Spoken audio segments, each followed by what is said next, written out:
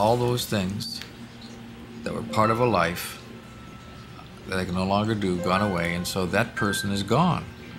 I'm now this dependent person rather than this independent person.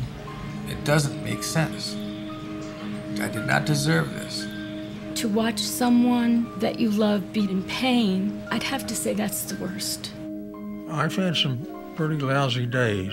How long will it be before I'm back to normal? It's like trying to speak a language that you can't find the words. It's really frustrating. There is no more husband and wife. Now it's caregiver and stroke survivor. The stroke took away my husband.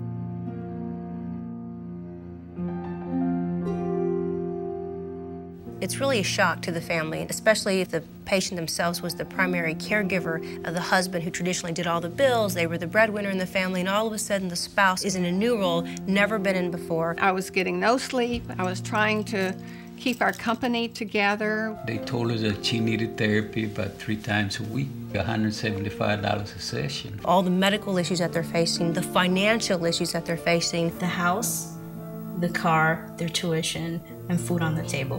The humiliation, the failure, you know, all the stigma that's attached with that. There's been a shameful lack of education about stroke among the public, our political leaders, as well as our physicians and nurses. But now that there's effective treatment, and has been for the last 10 years, we no longer can accept such backwards approach. Typically, if we can get the patient into the emergency room within the first 3 hours, then we can be as aggressive as possible in their treatment. We believe that with the right type of specific rehabilitation therapies, that these patients can continue to get better. You have to reach inside yourself and find that will to keep living as long as you're living.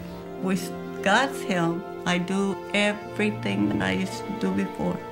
Everything. I would encourage him spiritually. And I tell him that you can make it. You're gonna make it.